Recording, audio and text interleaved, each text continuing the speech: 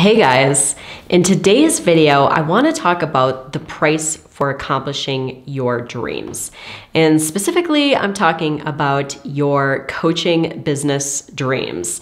So the business you're wanting to create for yourself, becoming an entrepreneur, creating income, clients, freedom in your life. And the reason I want to talk about this is it actually recently came up for a number of my clients where we were talking about the difference between the dream of having a coaching business and the freedom that comes along with it, being able to set your own schedule, being able to work from anywhere, potentially being able to make as much money as you want. And that's really what we think of and what a lot of us kind of have in the back of our minds. But what happens is that once we get started with our business, we face the reality of what actually is required to make your business successful.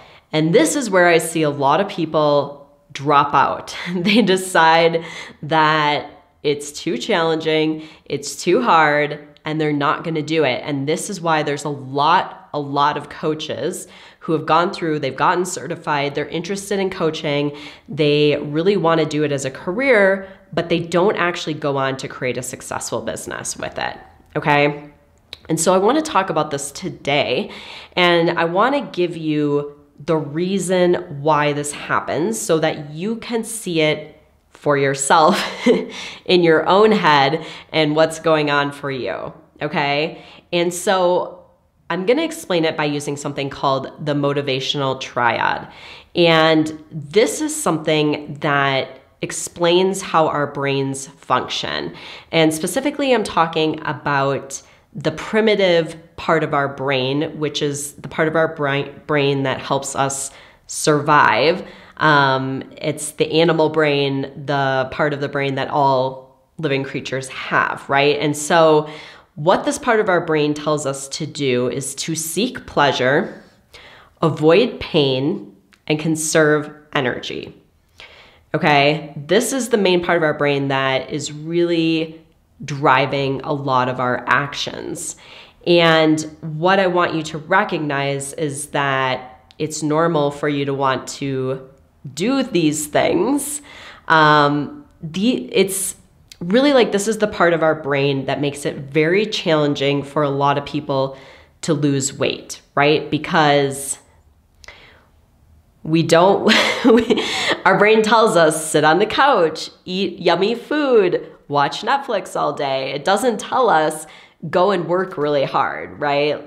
And so we have to fight against that part of our brain or use the higher functioning part of our brain to overcome those instincts that we have to sit around and not do a whole lot, okay? And this really comes into play when you become an entrepreneur because you have no one else telling you what to do. So I want you to recognize for yourself that your brain is going to be telling you to sit around, do nothing, don't do anything that's too challenging, and eat lots of yummy food, okay? And so what happens is we have to learn how to use the higher functioning part of our brain, which is the frontal part of our brain.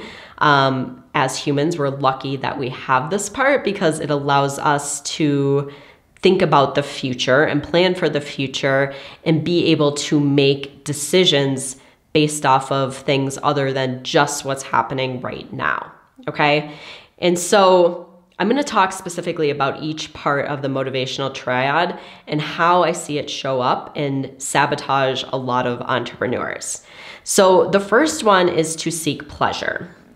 And for a lot of us, we want to seek pleasure right now, right? Like we want to be doing pleasurable things right now.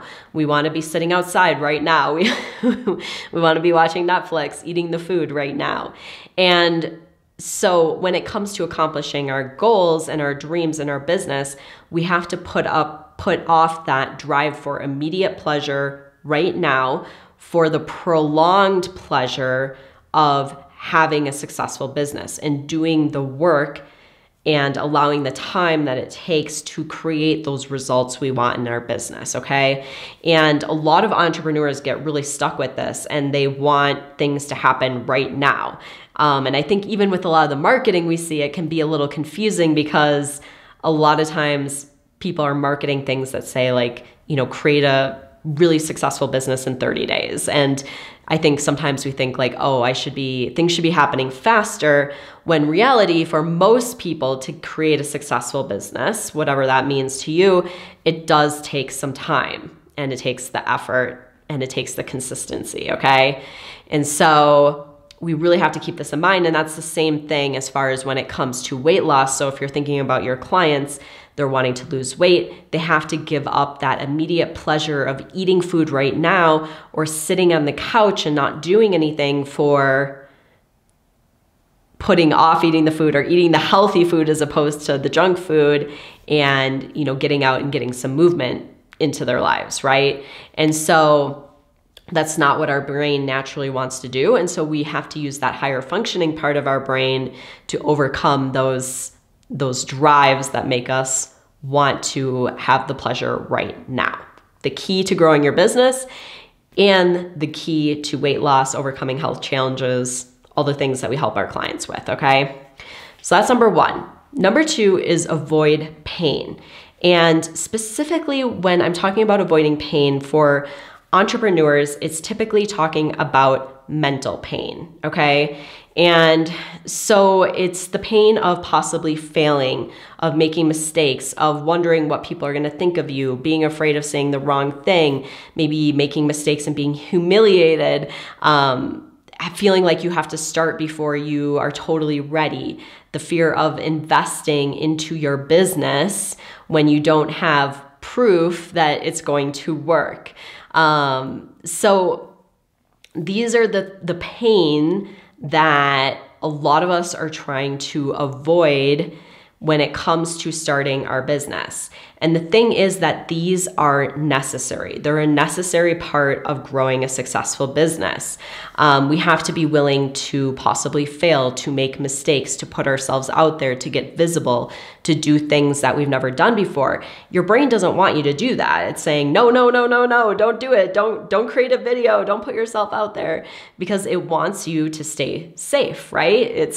This is how your brain functions. And so in order to be a successful entrepreneur, you have to go beyond this programming in your brain and look at the fact that the pain that you experience is okay and it's not going to hurt you.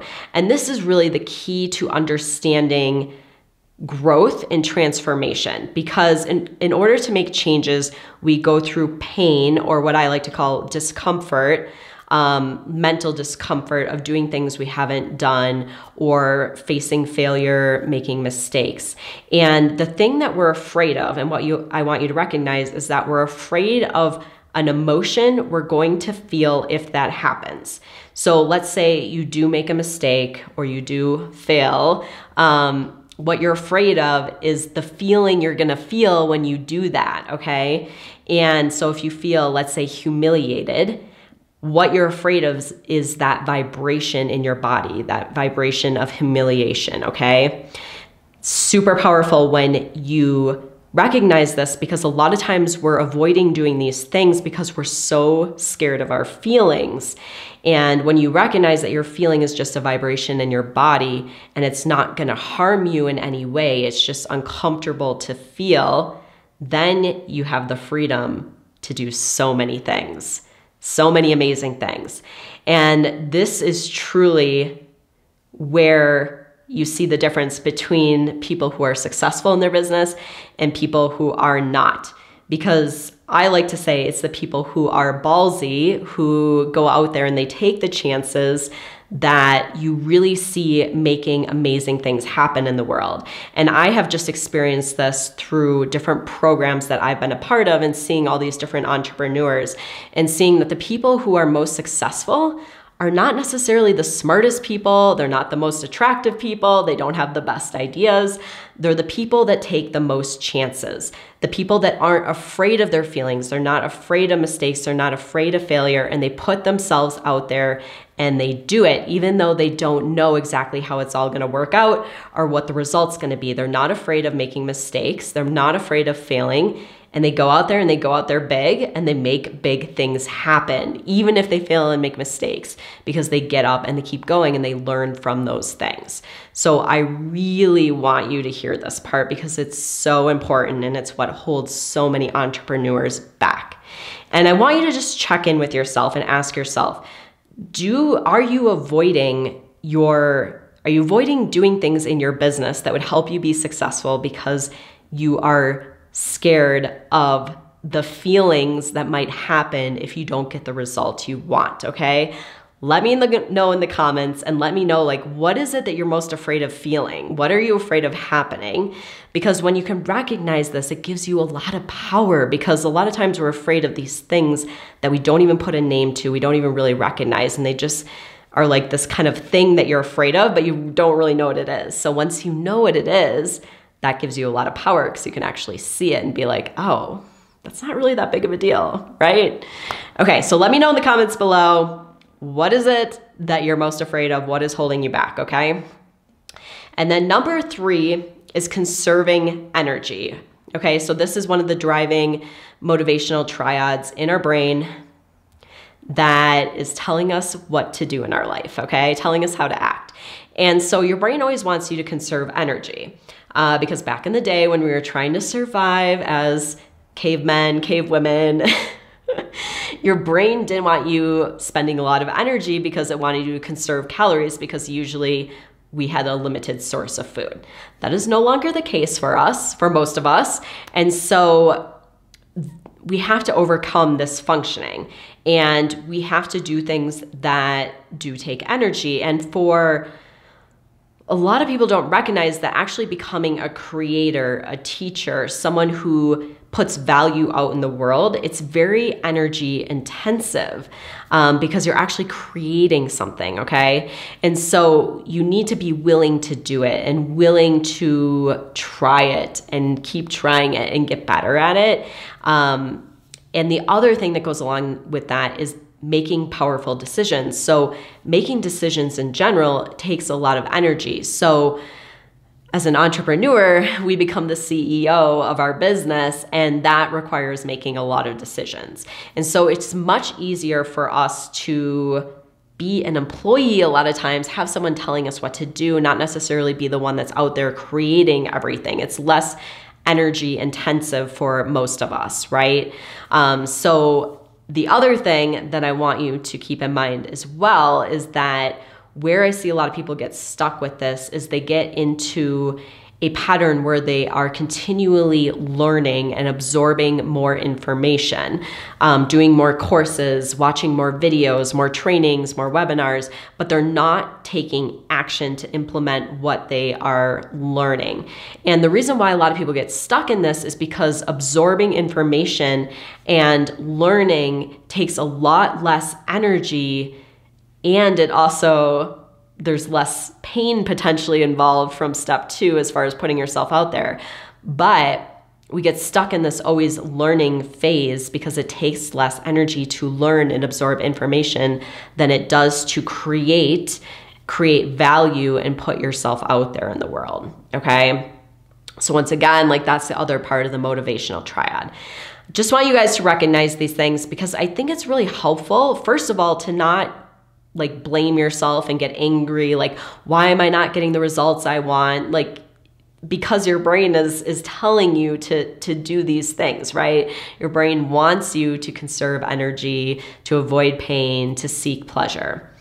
But you also have another part of your brain, which is the higher functioning part of your brain, where you can override these instincts. And this is the part of your brain that allows you to create the business and the life you want. So you want to get good at using this part of your brain if you have big dreams for yourself and things that you want to create. And that's what I want to help you with, okay? So I hope you found this video helpful. I'd love to hear your biggest takeaway in the comments below. Is there something that I shared with you that you maybe hadn't thought of before? Did it help you change your perspective a little bit? Let me know in the comments. And if you found this video helpful, I'd love for you to give it a thumbs up. You can also subscribe to my channel, hit the little bell, and you'll get a notification each week when I post a live video. And I also want to let you know about a free training I have. It walks you through the 5 steps to making money as a health coach. And so I'm going to put the link to that training right below this video. You can download it, you can watch it, go through it. It's a video training. I know you're going to find it extremely helpful because it walks you through step by step what to do. And the last thing I have for you is if you're interested in getting support with your business, you want a mentor to walk you through the steps, give you feedback, tell you exactly what to be doing, and how to get the clients and the income coming in that you want in your business. I offer free consultations, free business breakthrough sessions with me. So if you're interested in speaking with me about working together, I will put a link below this video and you can sign up for a free consultation call with me. So I want to thank you so much for joining me for this week's video, and I will see you next week.